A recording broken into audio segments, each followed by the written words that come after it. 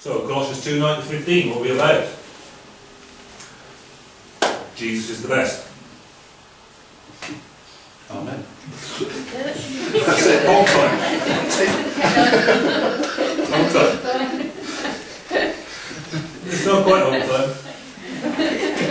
And the reason it's not quite home time is that the people at Colossae had begun to doubt it. And so in practice can we. Very, very easily. Very, very easily. We begin to doubt that he actually is the best. And that's why this passage is so important to us today.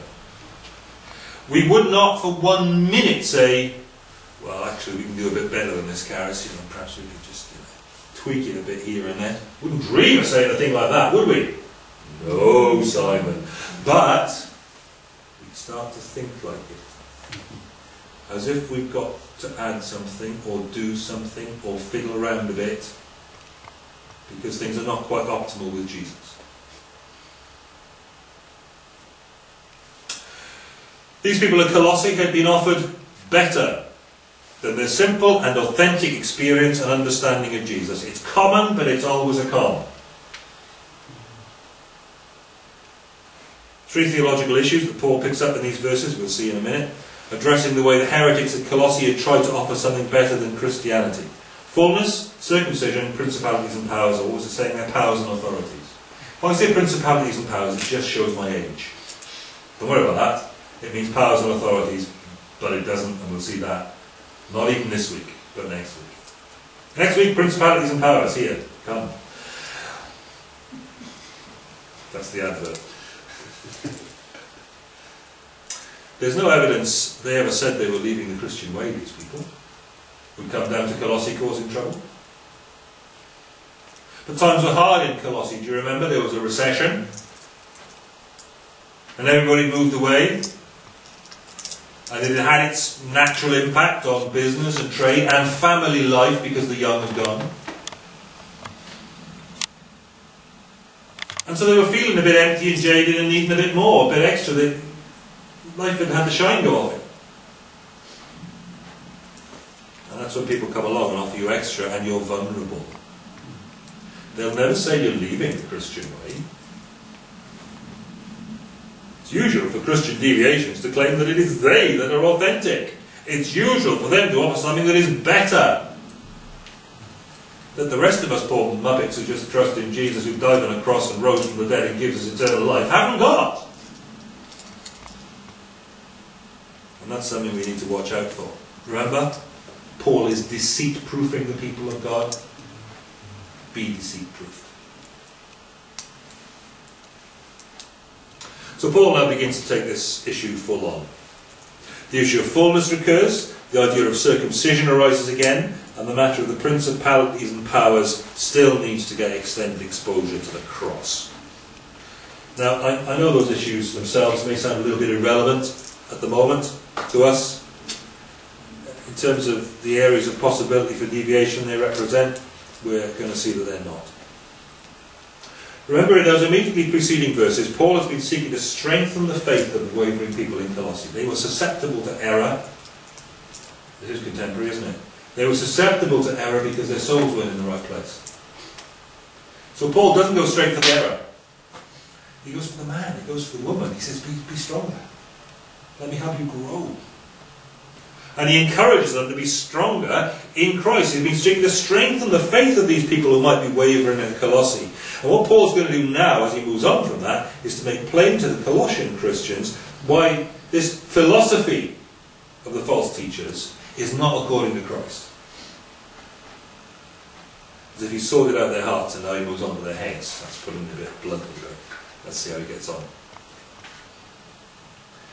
Verses 9 to 10, Colossians chapter 2. For in Christ all the fullness of the deity lives in bodily form. And you have been given fullness in Christ, who is the head over every power and authority. The issue here is fullness.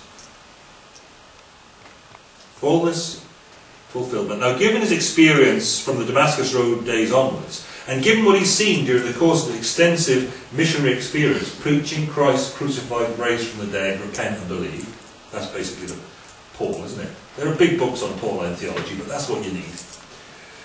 Given his experience of that and seeing what it does, it's no wonder that Paul just majors this all back on Jesus. The whole point of what happened to him, the whole turning point in his life, was he saw Jesus on the Damascus road, wasn't it? He's walking down the road, he sees this blinding vision of Jesus and was blinded by it. But given what he knows of his Old Testament, given what he knows of Daniel's prophecy, he recognises in Jesus the one who is described in Daniel as the Son of Man. Glorified. Co-regent in Daniel on the throne of God. It's all about that central Jesus bit. And the readers of this letter are left in no doubt about it by the repetition of the phrase, in him, in Christ, in him. It goes on and on and on through these verses. Repeated. Not ad nauseam, but ad penetrant perhaps. Get it in. Right? In him. In him, meaning Jesus, showing them time and again that the good things they have are good things that they have in Christ, or the good things that they aspire to but haven't got are because they haven't worked on that union with Christ in the way that they need to. It's functionally in him. In him. And it's worth noting that phrases used here echo the language of the hymn to Christ in chapter 1 verse 19. In him dwells all the fullness. They are phrases that echo the words of chapter 1. Teaching him about Jesus in chapter 1. The first theological issue then is fullness. What does that mean? Everything. Everything. Doesn't mean everything, does it? Because if it meant everything, it would mean nothing. So what it means is, yeah, full up with everything, yeah. All full up. Yeah. Well, what's the idea of that? Get various ideas about it, but the background to this verse and to Colossians 1:19 seems to be that this was a technical term in proto-Gnosticism. They had this experience they pushed at you, a la Greek mystery religions, where you were filled up. So you become a Christian, right? There you are, but now you need to be filled up. And we go through this rigmarole, or whatever it happens to be, so that you can be filled up. Now you've seen that because you laughed. You've seen that happening in churches. Excellent. You've been zapped. Now you're filled up. Now you're a proper one. Fullness. It signified all sorts of things in Gnosticism. In the 2nd century, it signified the top deck of the ancient spiritual world. In the Old Testament, it was about the full presence of God, where God's glory filled the whole earth. It had a particular relation to Jerusalem, the place where God's glory particularly dwelled. It was full of his glory. And those ideas all seem to come together a little bit in Colossians 1:19 and here too in Colossians 2. All God's fullness dwells in Christ, not in some experience. And it's not a temporary dwelling, like putting up your tent. There's a word for that in Greek, it's not that one. This is katoikeo, it is a permanent dwelling in Christ. All God's glory permanently dwells in Christ. Jesus is the one and only mediator, unlike the Gnostic system with loads of mediators, between God and mankind. He's the only one because he joins humanity and divinity in one bodily identity. In him,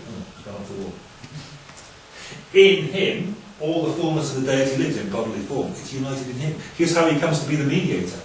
In his own person, he's the bridge builder between God and humanity. Joining the two. So the Colossians needn't fear those supernatural powers. The powers that be are not in the planets and trees and what have you, but in Christ. They're not in the elemental spirits of the universe. They're in Jesus. All the fullness that you need is in Jesus Christ. Because he's got the fullness of God in him. The infinite God. God in all his divine essence and power is resident in Christ. There's the background to the text amongst the heretics. They were pushing the idea there was better than just Jesus, and they were pushing some esoteric experience that got you to this higher, better level. Now we do encounter that sort of thing all around us today. don't we?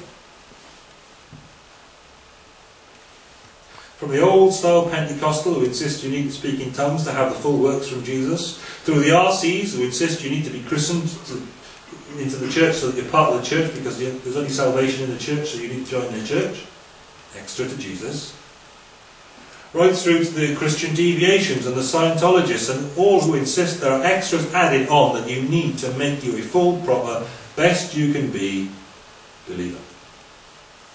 And Paul says you've received fullness in Christ.